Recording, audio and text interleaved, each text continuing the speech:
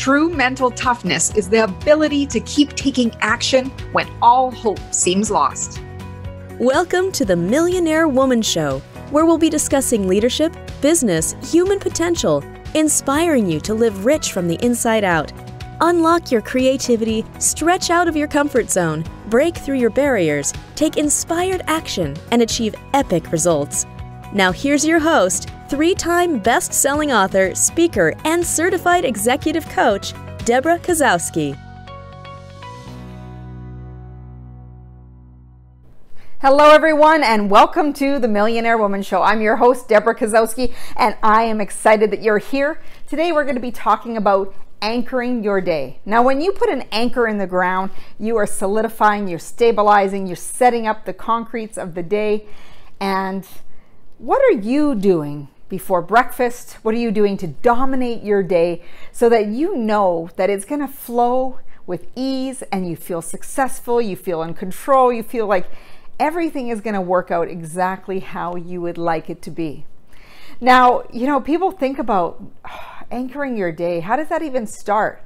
But you've heard of things like the 5 a.m. club with Robin Sharma. You've probably heard about, people getting up earlier than they start their day. So Jock Wilco, he puts his picture of his watch on Instagram, 4:30 every morning, to show what time he gets up. It's an accountability thing. And then we have Dwayne Johnson, who I completely see as a role model. I love his energy. I love how grateful he is for everything in his life. And I just find that so appealing in a world where so many things could be focused on, and he chooses gratitude for every single thing that he does. Now, here's a gentleman who has diversified his life into films, to businesses, to all these different things, and is seizing the day early so he can get some of his basic things done. And, when I think about setting up the day, people are like, 5 a.m., Deb? I just want to hit the snooze button. Can't I just sleep in? It just seems like it's such a luxury to sleep in. But I also find it a luxury to have that time where you're concentrated on taking care of you, setting up your day, and really making things happen. How powerful is that? I personally like waking up at that time because I can hear the white noise of some of the cars. Sometimes it's just a matter of, hearing the birds chirping in the morning and sitting with a cup of tea and just thinking about my day and how it's going to unfold, maybe reading a book. Sometimes it's an early morning workout or a run. Now, that to me is incredible because one of the reasons is that I have the whole world to myself. And I remember, getting to a pool at one time when it was 6 a.m., no one was there. And my first stroke in the water was like cutting into glass. I had the whole place to myself. And it's just such a special feeling, a time that you can zone in and get things done and make things happen. And there's no distractions. You eliminate all distractions. So it's very powerful. And those of you, again, thinking, oh, Deb, I just want to hit the snooze button. I challenge you to test it out. Test it out for, at least 66 days before you shut things down, because they say, it takes that like 21 days, to really get habits in place and in motion. But seriously, it's 90 days if you want it to make a lifestyle. But give it a shot. Just anticipate the feeling. People struggle sometimes with the first 10 to 15 minutes, but once they get going, it's like, oh, how long has this been that I haven't done something like this? And I know when I haven't done it for a while, I was like, well, how do I get back to that, getting up that early? And what it takes is usually to reverse engineer. Let's say you usually getting up at 6, get up at 5:45, for a few days, and then go to 5:30 to gradually get yourself to the space. But really, the time is arbitrary. Choose 2 to 3 hours before your optimum time of where you got to be digging into things, making things happen in your world. So if you can give yourself that 2 to 3 hours time, so if you are someone, and recognize how much sleep you need. So if you're a person who needs 8 hours of sleep and you're going to get up at 5, you're going to go to bed at 9. So be realistic, making sure when you start and plan out your day And I can already hear some of you planning, Deb, what happens to the spontaneity? You're giving me a structure of getting up at 5. You're wanting me to really start planning my day. And I'm here to tell you that if having just some structure doesn't mean your structuring is so much that spontaneity is gone, but it's really about setting yourself up for success, giving yourself this framework per se, more than structure, to really be able to fit things in that are really important to you.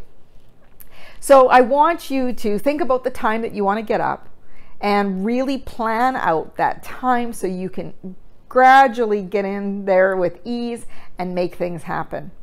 Now, once you do that, you can plan out the rest of your day. But here's the thing. I want you to choose 3 things to focus on. And they're small things. People think, I have to do all these big changes to get massive results. It's not true. What you need to do is make small changes, compound those changes. And that's where the magic happens. Because really, consistency is what leads to success. And in order to do that, you need to stay consistent with your practice and not fall off. So when you're choosing 3 things, these are 3 things that whether you do them perfectly or not, doesn't matter. This is all about progress. People get lost in the perfection of how things need to be done or should be done, and then they don't do it at all. So let me put your mind at ease. It's simple things like you're getting up and brushing your teeth. You're doing your morning hygiene. You're going to go for a workout, as an example. And you are also going to, make sure you eat breakfast so you don't skip breakfast. Simple routine. 3 things.